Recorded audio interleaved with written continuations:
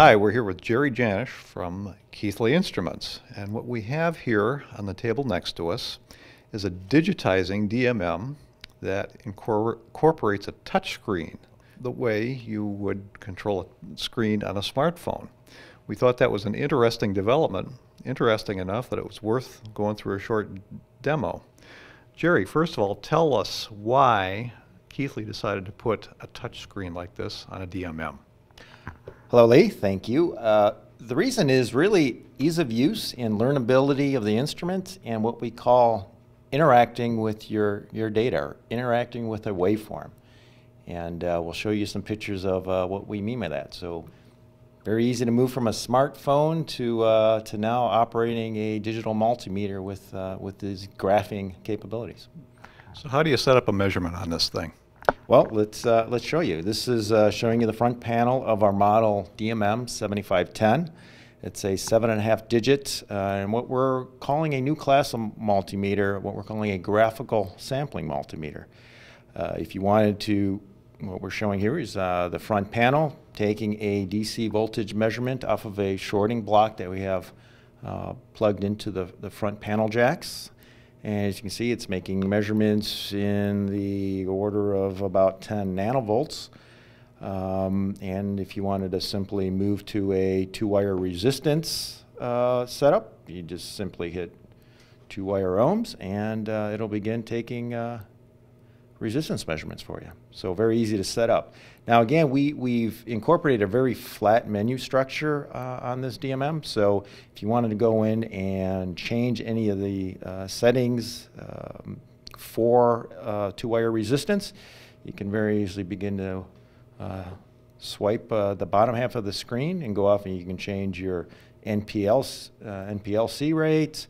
If you wanted to turn off auto zero or rel, then you can do that. Or if you wanted to get into some of the other settings in a two-wire resistance measurement, you just hit this little icon on here, and then you get a full display to go off and change anything on two-wire resistance, the measurement function. Jerry, one of the things this thing is capable of is graphing, and that's where some of the touchscreen functions really come in handy. Could you show that to us? Absolutely. So the nice thing, again, we talk about this bottom half being a swipe screen. So let's go over and let's look at graphing on here. And that's what we're showing right here. So you're getting your measurements and a graph of all your readings going into the reading buffer. If you wanted to see a large picture of that, you can just hit this little icon here, and you get a representation, graphical representation of that signal.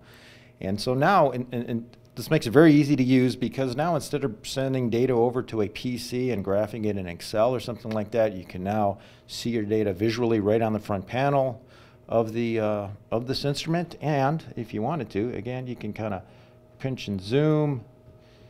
Hold on here, let me stop the reading and go off and pinch and zoom and look at all of your readings. So if you're interested in this point up here, you can kind of pinch and zoom and see exactly what you have.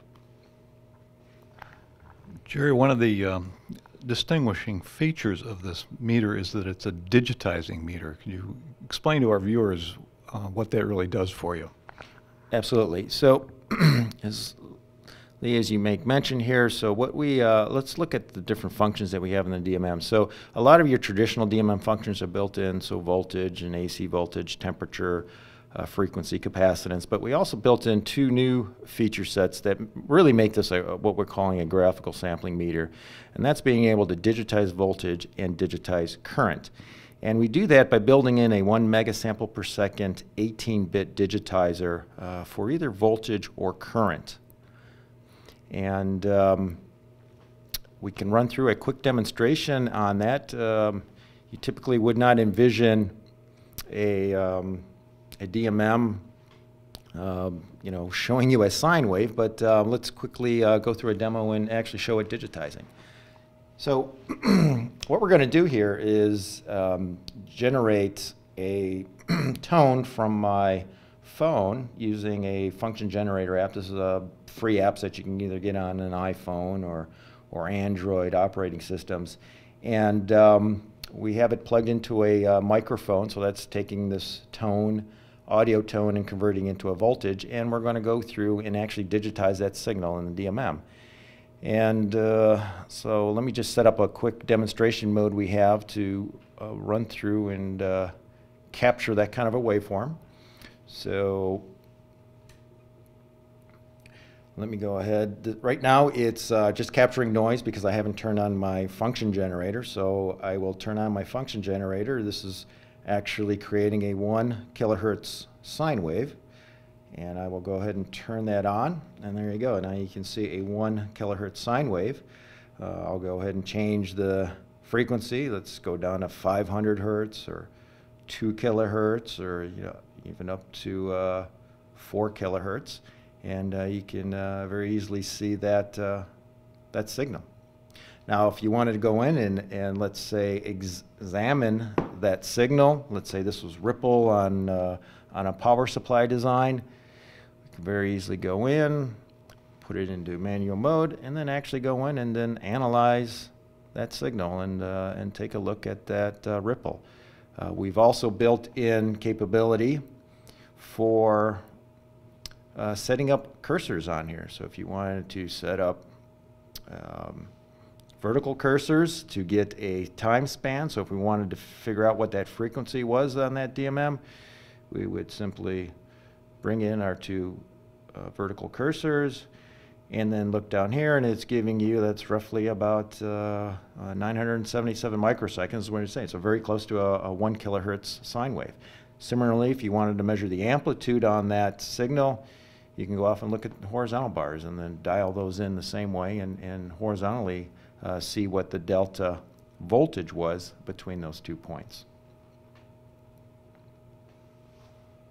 Jerry, how would you capture a transient event with this? That's a great question. So in addition to this capability, we also had to beef up the triggering aspects of this DMM. And because when transients occur, you don't know when they are going to occur. So you can actually set a level trigger on this DMM to capture a certain transient event. And let's run through a quick demonstration of that. So in this state of the DMM, we've pre-programmed in a level trigger on this DMM, and it's off, as you can see in the upper right-hand corner here. It's waiting for the trigger event to happen. So it's waiting for this voltage level to occur. And what I'll do is I just start jumping up the volume level on this sine wave that's appearing here, and it'll slowly activate that level. And that's what you're seeing on here. You're seeing a diamond indicate, hey, the level trigger occurred right here. And it captures both pre-data and then also post-data. So now you can go in and analyze that signal using the cursors and kind of swiping and looking at your information. So in a transient situation, again, you would program a voltage level, and when it occurred, you'd be able to see what happened before and then also what happened after, pre and post data. Well, Jerry, that's a DMM that has a lot of capabilities. I think it'll be well used by engineers. If they want to find out how to get it or get more information about it, where do they go? Yes, the DMM7510, if you need any more information on it, go to www.keithley.com and you can search on DMM7510, and you'll be able to get more information on our new graphical sampling multimeter.